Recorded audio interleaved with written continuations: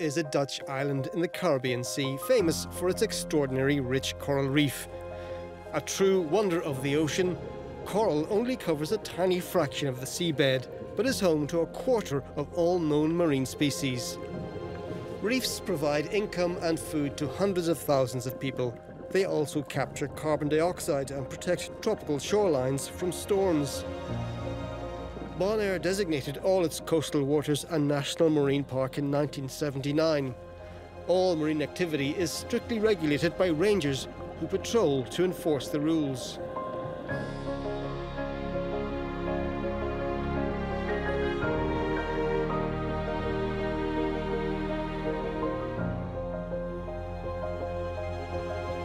Everything from the high water line to 60 meters deep is the Bonaire National Marine Park. We have one of the best protected reefs in the Caribbean area. Anywhere you go in the water, you are guaranteed to see some amazing biodiversity. The rangers use sensors to check the temperature of the water at various depths. Warming can cause bleaching, either turning the coral white or in some cases killing it. Wastewater or the ingredients found in sunscreen also pose a threat, as does overfishing, which can lead to the spread of harmful algae and worms. For those reasons, biologists monitor the reefs for signs of damage.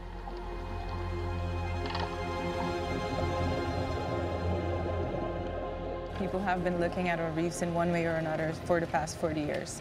Now, even though our reefs are still in pretty good shape, we have lost already almost half of our reefs if we look at the 5 and 10 meter depths.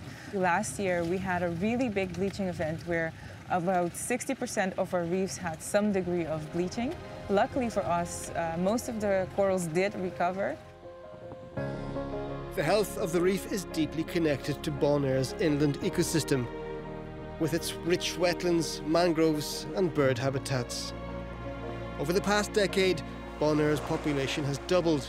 That's led to increasing amounts of waste and pollution, for instance from deforestation ending up in the ocean. Such threats to the coral are not unique to Bonaire. Recent research shows that over the past decade, our planet has lost 14% of its coral reefs. If this decline continues, corals may face complete extinction, with disastrous consequences, both for marine life and coastal economies. Each year, Caribbean reefs generate hundreds of millions of euros in income for the tourism sector. Bonaire, which brands itself a diver's paradise, is a magnet for divers and snorkelers all year round. A number of local diving centres support Reef Renewal Bonaire, a small non-profit organisation led by Italian marine and environmental researcher Francesca Virdis. 10 years ago, she set up the foundation in a bid to save the island's disappearing reefs.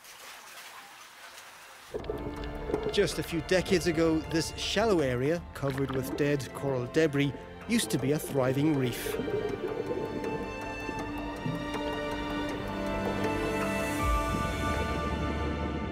Unfortunately, coral reefs are dying all around the world. And although in Bonaire we can still say that we have sort of one of the best Caribbean reefs, it's not as pristine as it was. One way to give coral a fighting chance is so-called coral gardening. Around 15,000 corals of several different species are grown in local underwater nurseries. Reproduction is encouraged by cutting the coral in half, a technique known as fragmenting.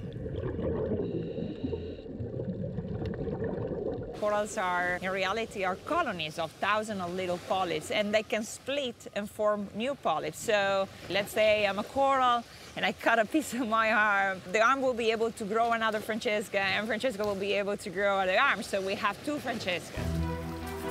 Reef Renewal Bonaire has only a few members of staff. The non-profit organisation relies mostly on private donations and volunteer support, though some of its projects do get public funding, including from the EU. We are outplanting more than 7,500 pieces of coral this year over the 10 restoration sites we have. On every tree in every nursery we have here, all the corals are from the same genotype. And this way, when they are put together or they touch together, they will grow together and fuse together. Genetic similarities within coral, however, can make the reef vulnerable. A new restoration technique is able to eliminate this by using the coral's reproductive cells instead of fragmenting. We use the sexual reproduction of corals to produce new genetically unique individual. And it's very important because the higher is the genetic diversity on the reef, the more resilient is the reef itself. The coral releases reproductive cells into the water during what's known as mass spawning events.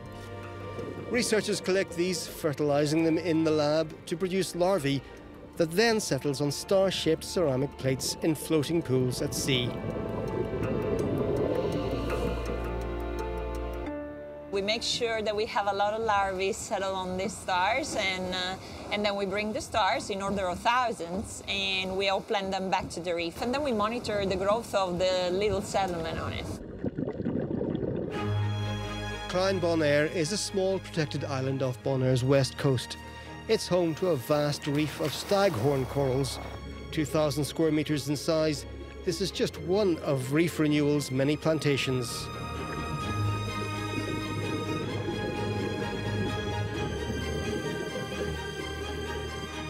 The team stress that everyone can play their part, be it using eco-friendly sunscreens, making a donation, or even by becoming a coral restoration volunteer themselves. Divers can take a 2-day training course to learn the basics on how to maintain a coral nursery. Day number 2 of your reef grows way faster, and it grows with tips. A tiny. Overall, more than 2,500 divers have been certified from the foundation. Cool, nice job. Almost 80% of the dive shops in Bonaire, they're part of the program now. And the people is super enthusiastic. These 2 young marine biologists are from Belgium and England. I think that reef preservation projects are vitally important. I really wanted to learn about it in much more depth, so I could play a role.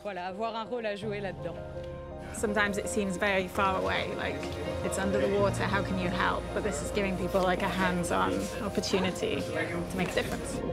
This work by enthusiasts can make a huge difference in the preservation of local reefs. But the long-term survival of coral will depend on our ability to reverse both global warming and eliminate other threats to marine life in the decades to come.